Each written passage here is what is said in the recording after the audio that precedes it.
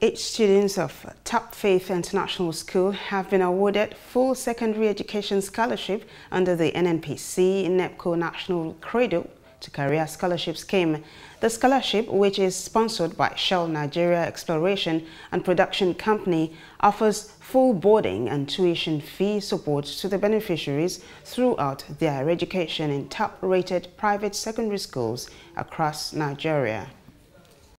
Speaking during the award ceremony at Topfaith International School, Nkpatak, Akwa Ibom State, Managing Director of SNEPCo, Bayo Ojulari, who was represented by the company's Bonga Asset Operations Manager, Eloho Aiboni, said the award was part of SNEPCo's social investment programs to support Nigerian youth, particularly the less privileged, to attain the height of their potential. Your success is not the reality for many others who tried their best for this scholarship, but never made it.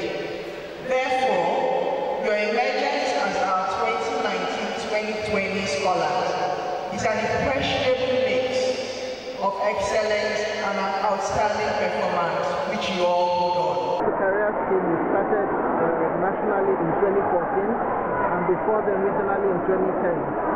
For so long as we commit as a business, for so long as we continue operating here, we would continue to support educational programs in the country.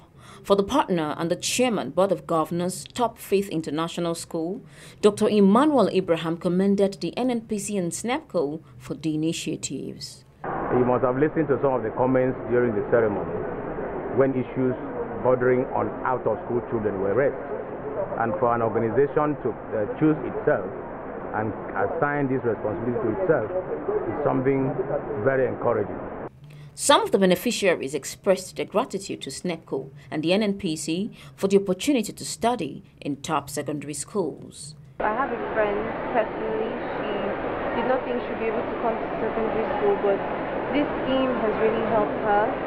Night and day, I prayed, I worked hard, attended lessons, different type of lessons. Then the day that the manager of my primary school just called my teacher and told me that I was awarded the scholarship, I just fell on my knees at the spot there and thank God. The Commissioner for Education, Akwa Ibom State, Dr. Nse Essien, who was represented by Rosalind Mfong, said the government has put in place measures to promote academic excellence.